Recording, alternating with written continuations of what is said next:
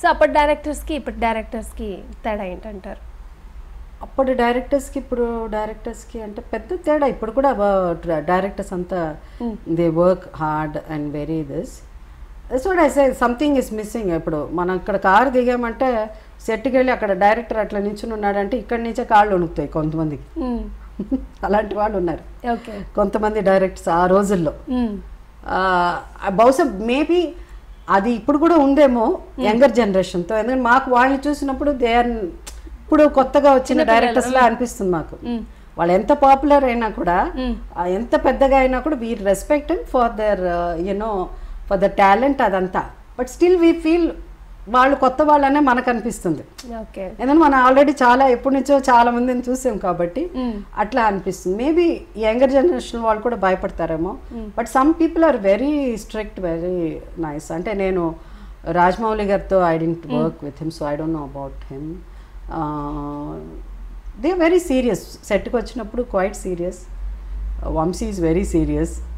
మన వంశీ పైన ఇంకా ప్రపంచం ఏముండదు, ఓన్లీ ఆల్ ది టైమ్ తనే డైలాగులు చెప్పేసుకోవడం, మనం ఎట్లా చెప్పాలి అది. ఆ షార్ట్ తప్ప, స్క్రిప్ట్ తప్ప ఇంకా అస్సలు ఏం జోక్ కూడా చాలా చెప్పాలంటే కూడా కొంచెం స్టార్ట్ చేసి మధ్యలో వెళ్ళిపోతాడు డైలాగ్కి ఎక్కడికో, తన ప్రపంచానికి వెళ్ళిపోతాడు. There are couple of directors like that. But నాకున్నంత ఎక్స్పీరియన్స్తో most of them are serious. At the end of the day if you సెట్కి వచ్చాక మనకు ఆ సీరియస్నెస్ లేకపోతే కష్టం. నాట్ నెసెసరీ ఓ స్ట్రిక్ట్ గా ఉండాలని. There is difference between Raghavendra గారు అండ్ దాసరి గారు. చాలా డిఫరెన్స్ ఉంటుంది. సో వాళ్ళిద్దరితో చాలా సినిమాలు వర్క్ చేశారు. సో ఇద్దరి గురించి చెప్పాలంటే, దాసరి గారు అంటే అదే ఇద్దరిది స్టైల్ ఆఫ్ దాసరి గారు ఏంటంటే డిఫరెంట్. ఇద్దరికి చాలా very strict about their work. Raghavendra గారు అయితే పొద్దున్న 7 గంటలకు వర్క్ స్టార్ట్ చేసేస్తారు. అండ్ బై 6 o'clock ఆయన షూటింగ్ అంటే మా అందరికి ఇష్టం.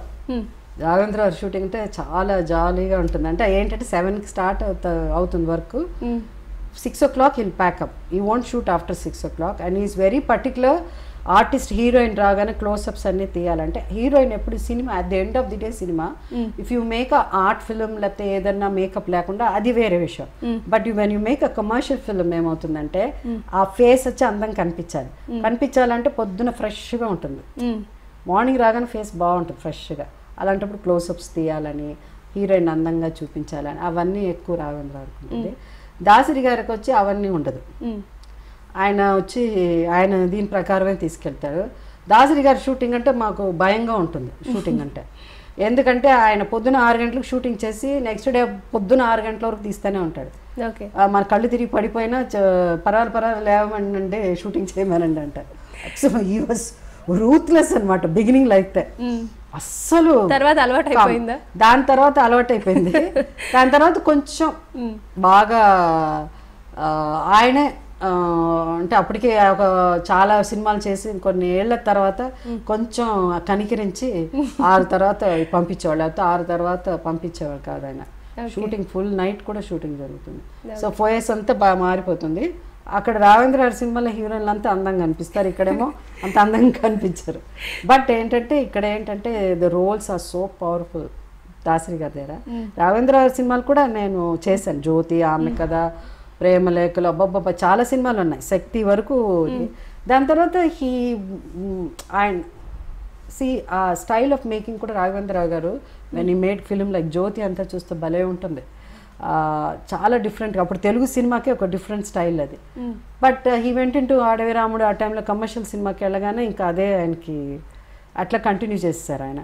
దాసరి నారాయణరావు గారు ఆయన కమర్షియల్ సినిమాలు తీశారు, but mostly story is a writer కాబట్టి అక్కడే కూర్చొని రాస్తూ ఉంటారు. కాబట్టి ఆయనకు వచ్చి ఆ పవర్ఫుల్ స్టోరీస్ కానీ డైలాగ్స్ కానీ పవర్ఫుల్ అంతా అందరికీ పేర్లు వచ్చింది. Made so many big stars, good actors, నేను కానీ మోహన్ బాబు గారు కానీ మురళీమోహన్ గారు కానీ, even Jayaprada also dead good films, Nageswararao గారు, రామారావు గారు, ఆల్ డెడ్ గుడ్ రోల్స్ ఆయన సినిమాలో. సో అందుకని అది different style and is very strict. కొంచెం రాఘవేంద్ర గారు షూటింగ్ అంటే కొంచెం హాయిగా ఉంటుంది మాకు.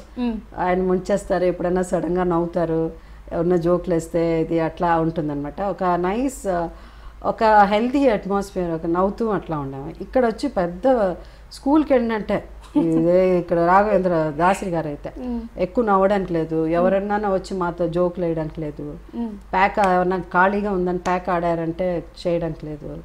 అవన్నీ చాలా రూల్స్. అమ్మో చాలా కష్టం ఆయన షూటింగ్ అంటే దాసరి గారు అంటే. సో అందువల్ల ఎవ్వరు ఏమి సెట్లో కూర్చోవాలి, ఇంపార్టెంట్ సీన్ అయితే బయటకు వెళ్ళి కూర్చుంటే ఎట్లా యాక్టింగ్ నేర్చుకుంటారు అలా అంతా. సో అందరు కొంచెం వీలైనంత వరకు ఎందుకులే అని